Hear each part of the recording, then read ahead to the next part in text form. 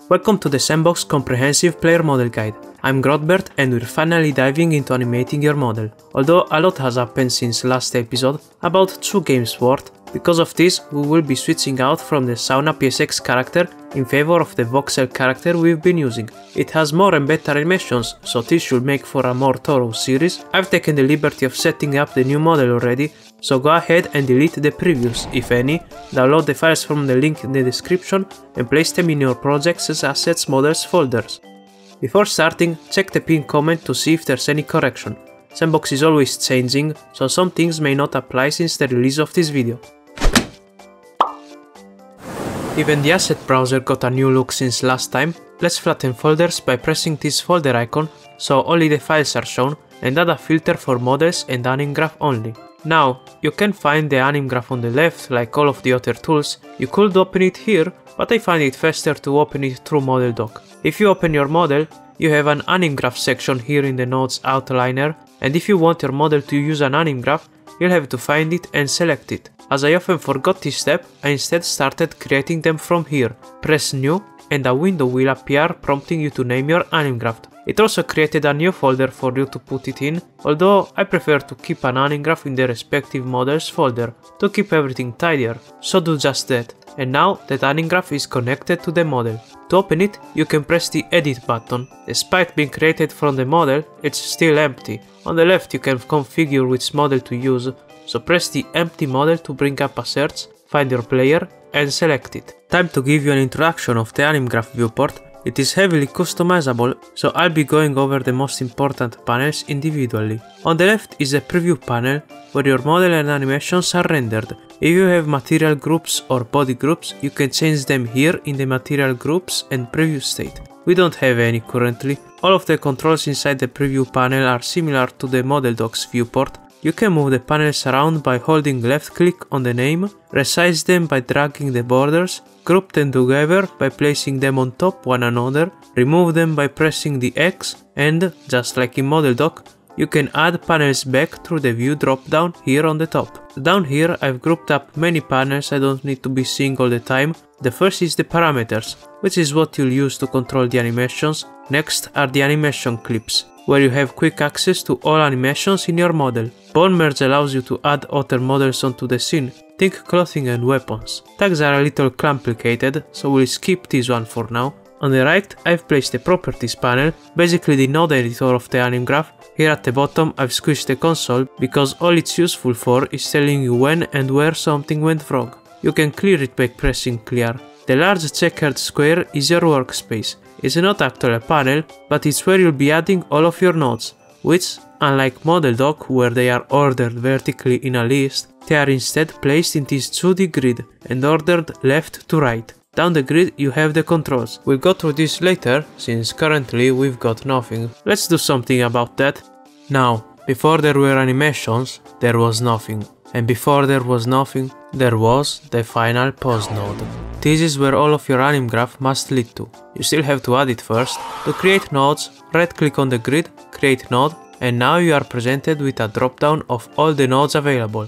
By the end of the guide, you'll understand most of these, and the ones you want are probably not that useful. Let's add our final pose node. And now, let's connect an animation to it. Create nodes, animation, animation clip, and with the node selected, go to the node properties on the right, and from the drop down, select idle. Now we must connect the 2 nodes. Drag the out arrow where it says in of the final pose. Now our player should start idling, and we can preview how the Animgraph will run by pressing the big running blue man button.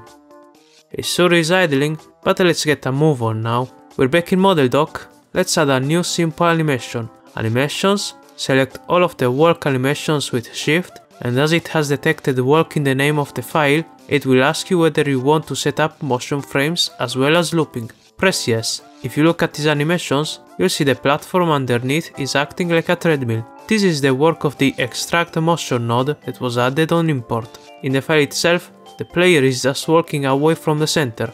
With root motion, the motion from the root bone is taken into account, resulting in a model realistically moving around the world instead of walking off screen. Back to the Animgraph, let's add these new animations through the clips panel, drag in the walk north animation and connect it to the final pose. your player will now be walking. Oh, seems I forgot to set the animation to loop, even though it is set to looping in Model Dock. Check the loop box in the properties, do the same for the idle animation, and voila! You can even turn up the playback speed over here if you want him to go faster, set it to 2, and now he's zooming. We can't keep walking forever, we'll want to stop at some point. We need a way to switch between idle and walk. There are multiple nodes that can perform this task, but the most versatile is the state machine, create node, and the state machine. Right now it seems like a useless node with no in connection, however, do note this little arrow in the top right of the node. This symbol indicates that this is a node that can be opened.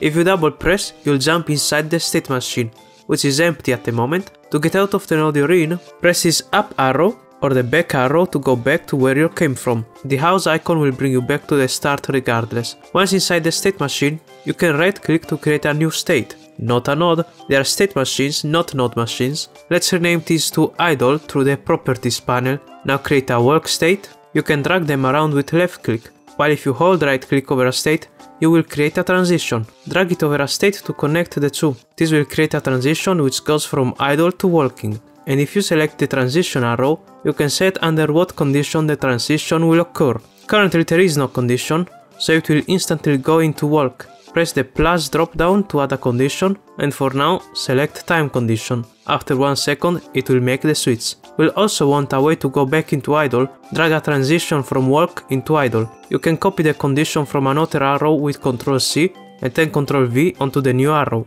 Now let's get out of the state machine and connect the nodes. Order them accordingly, and if you want the nodes to snap to the grid in a really satisfying way, go on top, edit, options, general and grid snapping. My setting is 16. Idle to idle, walk to walk, state machine to final pause. Let's run the simulation. Oh, we get a warning on the console. The state machine has no starting state. You can double click the warning to go right into the offending node. Oh, we'll need to define a state as the default state. Obviously that will be the idle, so select it and check the start state box. Whoa, it's green now. We'll get to what the other boxes do. You can hover them to read their description, but as it stands, a lot of the stuff is going to fly over your head. Start the preview now, and we see that every second he switches states. You can even set a random timer with random time between to make it so it switches at random intervals. It still needs to clear the condition. In this case, at least 1 second must have passed. So, even if it picks a random number lower than 1, it will only switch after 1 second passes, as it will have cleared all the checks. Right, select your condition and remove it with a trash can. We will be adding a parameter condition instead. Parameters are values that control an Animgraph. They are called upon through game code, but we can preview them in the Animgraph from the parameters panel. Create a new parameter using the plus icon and select integer, float, bool. Oh no, this is some programming stuff. Okay, so Boolean is either on or off, so a binary like 0 or 1. Enumerator allows you to have multiple named options, like a list. Float is a defined number range, with a minimum and maximum and everything in between. Integer is like a float, but only for whole numbers. So basically enums, but for numbers instead of names. Quaternion is a whole rabbit hole, basically Euler angles, but with another value, w. Vector is Euler angles, x, y, z, although you don't have to use them just for rotations, but positions too. And lastly, you can reset the parameters values with a blue arrow. Since for now we only need to go from idle to walk, I say a boolean is enough. Select bool and name it walk. Now we can finally assign the parameter in the condition. Select the transition arrow and in the condition select walk. To the right is a checkbox, which is whether the parameter is equal to off or on. We want it to switch when we turn it on, so we check the box. You can also press the equals to change the conditions into exclamation point equal, which will switch when it is not equal to. Kinda useless for bool as it only has 2 options. Ctrl C and then Ctrl V the condition onto the other arrow and untick the box so it switches when it's off. And now if we start a preview, the guy starts and stops at our bidding. He do be stopping on a dime though. Let's slow down his roll a little. However, that's all the time we have today. I'm told to keep the first episode short, so tune in next episode to learn about blending animations together.